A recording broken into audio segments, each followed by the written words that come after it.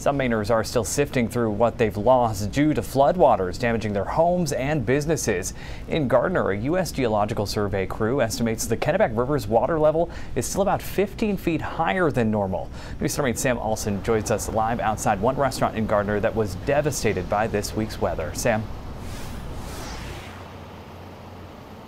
Hi, Zach. As you said, I'm in Gardner and I'm right across the street from the Depot Pub, where the owner estimates they suffered about $100,000 worth of flood damage. He said before this week, flood levels have only come up to the back of his parking lot, but this time around, he wasn't so lucky. You know, this happened so fast. A flood that the Depot owner, Steve Casey, says he hasn't experienced here in nearly 2 decades of doing business along the Kennebec River. In 18 years, it's never come up over the door. So this is the kitchen here. Casey and his staff got here early Tuesday morning to find 2 feet of water inside. It went up, I think the flood lines are the lines like right here. So it went up to like here in the building. And then all of a sudden we heard this, what sounded like a waterfall, went down to the basement, and it was just coming in like Niagara Falls. Just watch your step. Within 2 hours, this basement was completely full of water. We lost all of our equipment down here. Our walk-in cooler has all of our beer in it, and it's completely like ruined. While they continued to clean out the basement Thursday, mark the high water mark.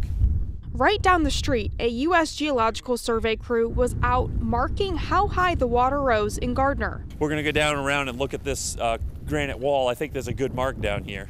Hydrologic surveyor Greg Stewart says the goal is to document evidence of the flooding before it evaporates. See a seed line right here coming across. Stewart says collecting this data is critical to help towns located alongside rivers better plan for future development. You know, obviously there's a lot of communities right here on the Kennebec that are affected by this flood. They're built fairly low. And for those areas built lower than others, these observations will either validate the existing flood insurance studies or will determine if insurers need to adjust their numbers for future flooding.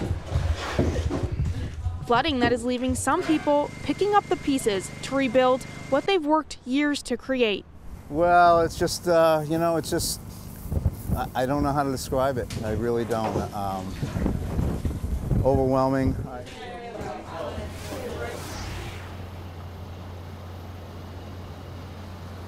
Steve Casey says the next step is to just dry the place out and then assess where they are when they get electricity back. He says they were able to donate a handful of their food to a local food bank. He says this is pretty devastating, but he hopes to reopen sometime next week. In Gardner, Sam Olson, News Center, Maine.